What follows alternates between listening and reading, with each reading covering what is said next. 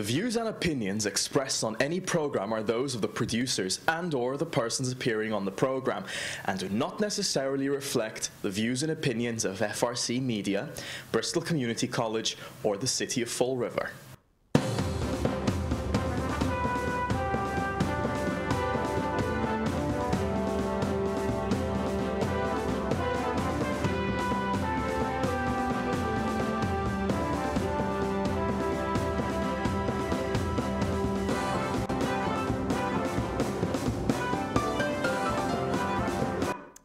Well, hello. Welcome to Spindle City Straight Talk. I'm Chip. You're a little low, CJ, audio-wise. There you go. Now there we go. And yesterday was the second meeting of the budget hearings or reviews. You mean the second diatribe of lies, more lies, and guess what? Can you buy this bull? I am going to officially name this budget the 1% budget, because this is for all the rich and politically connected people in the city, because when we look at this budget and see that we haven't had any increases in any services, any workers, and I said that in my very brief presentation yesterday. 3 minutes is not enough. I don't think I'm going to ever speak again at Citizens Input. They don't allow citizens enough time to even make a point. But the fact is, if you look, the only people that got pay raises and the only increases in department budgets went to politically connected people. The mayor's office, 30% pay raises from $64,000 and $90,000. Pay raises, step increases that don't exist and on an ordinance, but not one additional police officer, not one additional firefighter. And as I said yesterday, I don't want them to get bursitis from patting themselves on the back for maintaining public safety levels. They are inadequate and should be increased when possible. And rather than give the mayor's office pay raises of 30% and increase salaries over 40%, maybe we should have done that. So this budget, besides being full of absolute misrepresentations and lies, is a budget for the rich. A budget for the rich with a massive, giant middle finger to every taxpayer and person who's living on a fixed income or who's working for who can't get a 40% raise. Well, you know, Chip, I went to CVS Pharmacy and I went to Walgreens. I was looking for Surgi Lube or KY. They told me they were ordered by the Department of Public Health to remove it, as the city wanted to be sure that everyone took it dry. I have a quote, though, that I really want to read, because there's a lot of people out there who are saying that, you know, we won't give this boy emperor a chance, and, you know, the members of the city council won't give him a chance. So I want to read you this. This is a quote from Rob Siltanen. Here's to the crazy ones, the misfits, the rebels, the troublemakers, the round pegs in the square holes, the ones who see things differently. They're not fond of rules, and they have no respect for the status quo. You can quote them, disagree with them, glorify or vilify them. About the only thing you can't do is ignore them, because they change things. They push the human race forward, and while some may see them as the crazy ones, we see genius. Because the people who are crazy enough to think they can change the world are the ones who do. And I think we've been classified as the crazy ones for a long time, Chip. Yeah, well, you know, we've said for a long time, these people who say, you know, give them a chance, you know, no, you don't get a chance. You know, you don't get a chance. You don't get on-the-job training when you assume the position, the highest position in city government. Right. I'm sorry. You know, you don't get to be the head mechanic if you can't fix a car. You don't get to be the head of anything if you. Why, when in politics, do we think that we have to give them a learning curve? Yeah, screw up the city, spend too much money, raise our taxes, raise our fees, and we forgive you because you're just learning. Well, you don't do that to your car mechanic. You don't do that to anybody. You don't go to stores that overcharge you. You don't go to restaurants that overcharge you. But we do it in government. And you know something? The bottom line with this is you can say what you want, but you know something? we wouldn't be the United States of America. We would be the colonies. Still, we would still be in the British Empire if a few people got tired of giving King George a break and letting him tax the crap out of them and giving him nothing for it and just filling the coffers of Great Britain. We would still be English. So if you don't like it, tough, because the fact is, listen, when you're not doing the job, you're not doing the job. This budget is just, it's a catastrophe.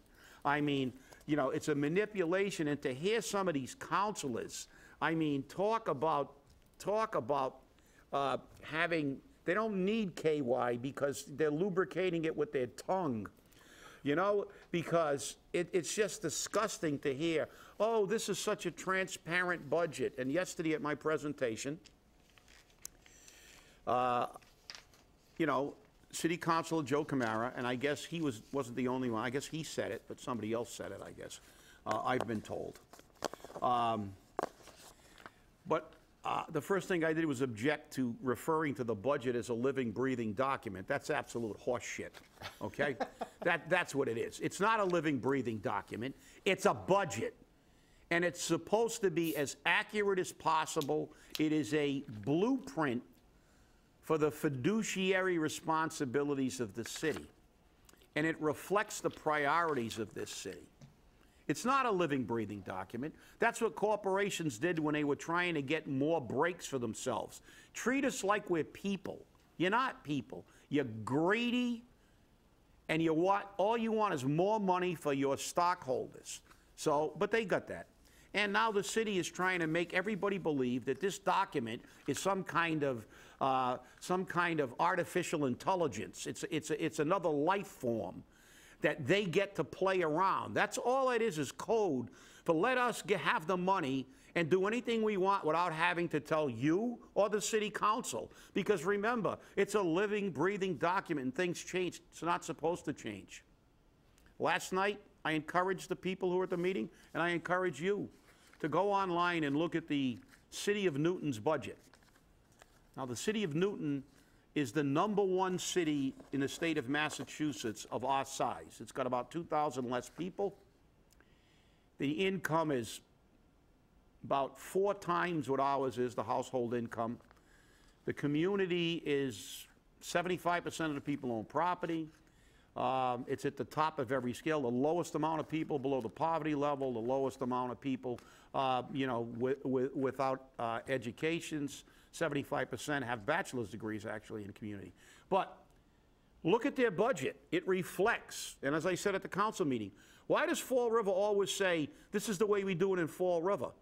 Well, what we've succeeded in doing in Fall River over the past decade is go from the second poorest city in the state to the poorest city, to going from the second highest unemployment rate to the highest. You know, we haven't done very well in moving this city anywhere but down. But you look at the Newton budget, it doesn't say it's a living, breathing document. It begins with a complete review of everything that was accomplished by every department in a previous year. Then it has... Surprise, surprise, surprise. Yeah, surprise, yeah. There you go. Thank you, Goma. And then it has what they're going to do this year. And in Newton, they don't come back a month after the budget and ask for money for things that they have to do that weren't in their budget because they don't get it. It's only for emergencies. They have what's called outcome-based budgeting in Newton. And what they do is they hold fast to that budget and try to project it as accurately as possible and stay within it. Of course, there's always unforeseens, but the fact is they stay. It's like our health care plan. We've been running under budget for decades. Why? Because Blue Cross and other actuarials compute how much we're going to spend on health care. And they do it not as a living, breathing document, but as a cold calculated exercise in mathematics. They look at trends, they look at cost projections, they look at everything. They come up with a reasonable factor of plus or minus, as polls do. And then they bring forward their actuarial projection for how much we should budget. And you know something? They're right 99.9% of the time. I've been around a very long time. I was the chairman of the Healthcare Advisory Board for 24 years. And I'm back on the board. And I'm the PEC rep for all the retirees. I haven't seen them blow a year, and I can't even remember if they ever did. You know why? Because they didn't look at the healthcare budget as a living, breathing document. They looked at it as a blueprint to maintain fiduciary responsibility, and they came up with hard, fast figures, and they presented them. And this is all BS, so our counselors who are kissing the mayor's butt can justify a vote for a budget that, number one, only gives money to the people who don't need it, screws every taxpayer, and doesn't take into consideration half the things that we're going to face in the future. We have Terrible. That's right. And we have a trash privatization of trash that if we cancel, we're going to have over $1 million a year in penalties, and we're going to sign a contract like this for 10. It's insane. But, you know, that's my rant, because I was down there, and I'll tell you, after, you only get 3 minutes. You can only say about 1/10 of what you need to say, and after you sit there watching some of these counselors, you're on the verge of sticking pins in your eyeballs because you get so frustrated. Well, you know, Chip, what do you know? You know, I provided the city council, because the budget only needs to be approved by 5 votes. I don't know where we had gotten in the past that they needed 6, but they only needed 5, because that comes under Mass General Law 44, Section 32. I'm not going to get into the whole thing, but I am going to get into one section, which is 44, Section 32, Paragraph 2. And if you go down to the 3rd paragraph, it opens with, the city council may, by majority vote, make appropriations for the purposes recommended, and may reduce or reject any amount recommended in the annual budget. Now, how many times have we heard that we can only vote the budget up or down? We don't have a say in the line items. Ah, there's another myth, huh? They love to create myths like living, breathing documents, and they love to create myths, Right. and we should get a tax raise every year. Right. You know, and it's our fault because we don't understand the fact that we should get our taxes raised every year, even though every noted economist in history has said the best way to stimulate the economy is to hold taxes down and give the general public more money to spend. But no, this is Fall River, and this is the mythology in action. And we hear how wonderful the budget is, and you know, Joe Camara, as I said, Joe Camara objected to me saying, you know, saying that it's not a living, breathing, and he said, he tried to explain why he said it. He said it was because this is the first time we've ever had a zero-based budget, and all the rest of them were based on assumptions and projections. Well, I hate to tell you this, but this isn't a zero-based budget, truly. And there are many presumptions and assumptions in this budget. And the fact is, and the most important fact is what he said, if you watch the tape, he was basically justifying a yes vote on the budget because he feels it's transparent or it's a zero-based budget. But the fact is, that's not why you vote for a budget. You vote for a budget you don't vote for a budget just because it's a zero-based budget. If it's a zero-based budget and we save $100 million and we raise the mayor's salary to $100 million, you don't vote for the budget. You vote for the budget because it reflects the priorities of the people of the city of Fall River. Do you truly believe, and Joe's a friend of mine, and I vehemently disagree with what he's doing right now. The fact is that, you know, you don't vote for a budget because you like the way it's put together. You vote for a budget because it's in the best interest of the people you were elected to represent. Do you really believe that the taxpayers of the city of Fall River want a budget that increases the mayor's budget 30% so he can give all his cronies a pay raise. And then he moves half of it over to hide it. You call it transparent, but he slid some money over into admin so he could hide it, and it wouldn't look like the big 30%. It would 16 and 13, 16 point something and 13 point something. We'll round it up to 30. And then these other pay raises from 64,000 to 90,000, over 40%. How about the explanation? And How about the explanation? Well, we got to have the budget approved first before we change the ordinance. another myth, another myth, another myth. Bull, bull, but see, this is the problem. We have these councilors up there, and most of them, when they got elected, didn't have the best interest of the people at heart. Right. And now it's being vividly revealed at these meetings. When you see people basically, making ridiculous arguments and saying like, oh, look at us, we're not threatening to cut public safety this year. Well, guess what? What's the budget down? $10 million supposedly? Yes. Yep. Well, not one firefighter, not one. They didn't even take a lousy $1 million out of that supposed $10 million that they saved, which is crap, and invested in one more clerk to help you get your bills paid faster so you don't stand in a line that wraps around the second floor 4 times. Not one police officer, not one firefighter. So is this budget truly reflective of what the people want?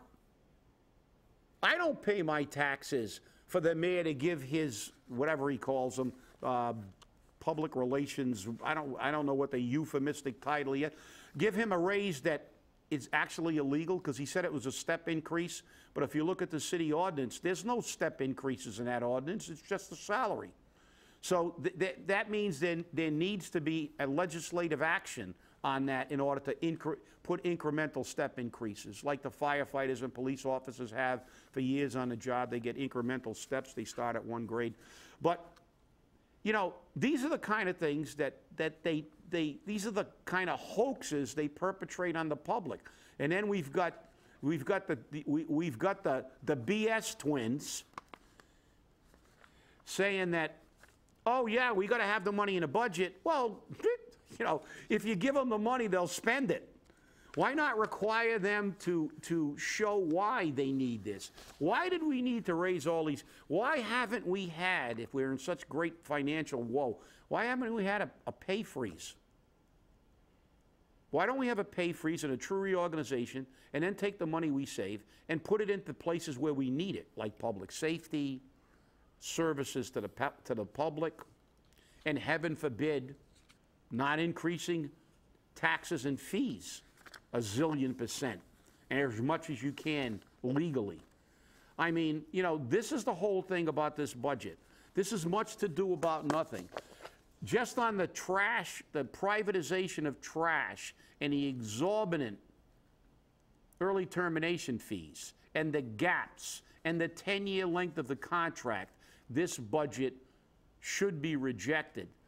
And not only that's not even taken into consideration that the city probably will lose the unfair labor practice, and then it's going to be total chaos because contrary to what the mayor believes, he can't ignore the Labor Relations Commission.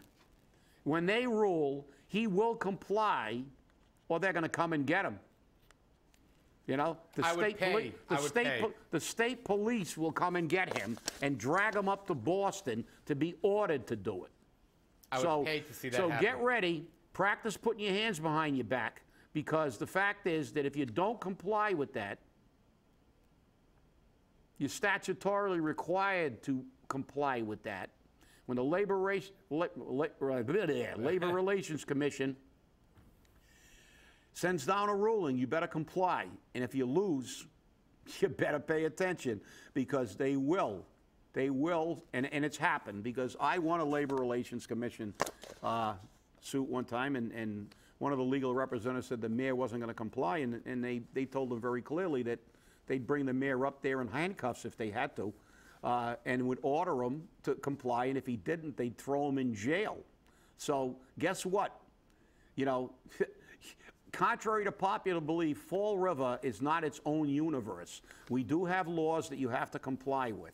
Well, you know, the thing is that you know, we're hearing it all, and I think the biggest problem we have is you have a small minority of individuals who walk around looking through rose-colored glasses, and all they see is, he's wonderful! He has the best interest of Fall River in my heart! Oh, praise be to Jesus! Glory be to Jesus! You know, I mean, it gets to be nauseating. I mean, even some of the people who are so far against a lot of what's going on right now have turned around and turned tail, and they're kissing their own ass. And you know what? That's sad, because the people have the right, the power, and the authority to take this back. But they won't. And that's the problem. I've heard numerous people turn around and say, hey, we should do this, we should do that. I said, I'll draft a petition, you go out and get the signatures. Oh, no, I don't want to do all the work. Do they think that it just happens overnight? Are you so spineless in Fall River that you can't take on the city administration, that you can't take on the city councilors, that you can't tell them you represent me, and you're just willing to take whatever happens? You know, that happened back in the 1930s and 1940s, and a whole group of people were almost exterminated. Are you going to step into the oven? That's what I want to know. But, you know, I just don't pull any punches, do I? But, you know, the thing that really gets me laughing is that they all have the wonderful things to say to the press.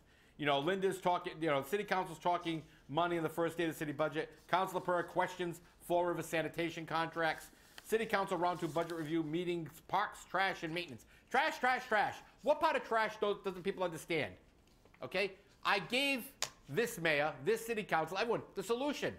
It's an easy solution. Effective July 1, 2016, the city of Fall River shall no longer take part in, manage, or participate in solid waste management.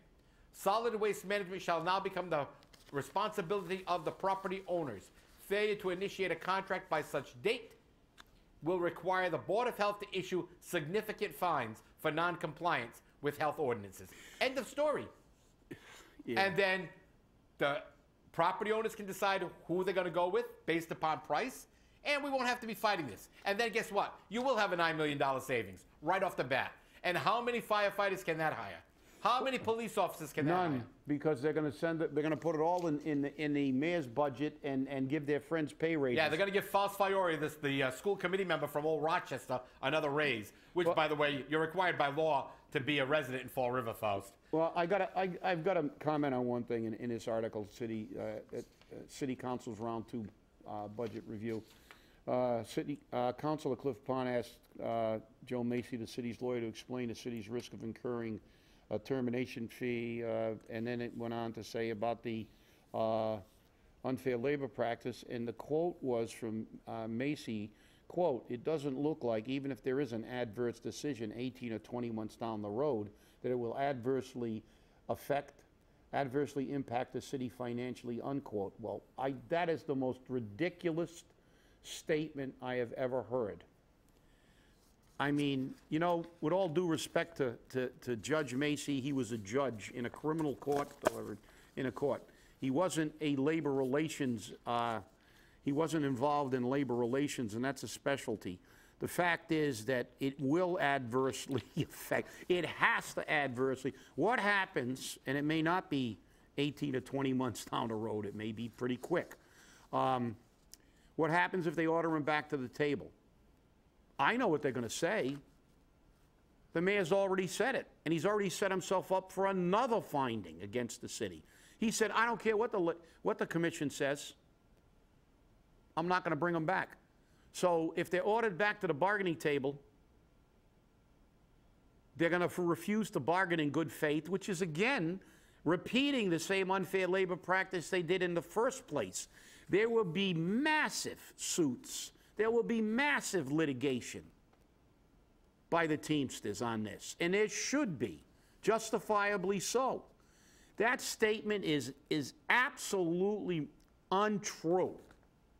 Because I'll tell you one thing, if they did this to my union when I was running it, I don't care how much it would have cost. I would have fought them for the next 10 years. This is fundamentally what they did when they changed the dispatches from firefighters to civilians, and they tried to unilaterally do it, and we fought them, and we got an unfair labor practice, and they were ordered back to the table, and it cost them a lot of money. It's not their money. That's right. And you know something, CJ, you brought up a very, very good point. I apologize, Attorney Macy, you were right. It will not adversely impact the city financially. It will adversely affect the taxpayer. That's right. Remember that. You're right. I apologize. Remember that. It's not their money, so they don't care. And that's the problem. And the biggest problem is we have a judge who I believe has already exceeded the 960 hours that he's allowed to work as a retiree. Now, according to state law, and correct me if I'm wrong, because you're more familiar with it than I am, at 960, they have to be terminated, not let go, not laid off. They have to be terminated. Well, we are going to have a very, very clear definition, and that's true. That's the interpretation I have been told by people from PERAC. But we have a meeting next week of the retirement board, and Mr. Macy's pension does not come under the purview of the Fall River Retirement Board, as Lou Pacheco's didn't. But the new hire does, and the fiduciary responsibility of the board is very important to all of the people on the board and to its director. And we've already told the city that we want a compliance with hours, but I am going to ask the attorney for the retirement board to get an opinion from PERAC as to these assertions that they can come back and work, volunteer, because that's not the way the PERAC interpretation has been given to me. That once you put in your 960, you can't work in that capacity, voluntarily or not. Otherwise, it will be construed as work, and your pension will be adjusted proportionately. So, they love to make these statements and they love to give opinions, but the fact is that, again, if we do this, there's more litigation and more cost. Why? Because Fall River just doesn't comply with laws. I have an article from probably 15 years ago where a federal judge said, and I'm paraphrasing, it's not a direct quote, but he said, "I'm sick and tired of seeing Fall River in my courtroom because they never, ever comply with the law." And it's like, it's just amazing. And Why should we comply? Because what will we say? This is the way we do it in Fall River. Right. Even if it's wrong, we don't care. That's right. It's the way we do it. Hey, it makes no sense, but, this budget is amazing. We already know that the mayor probably has the votes.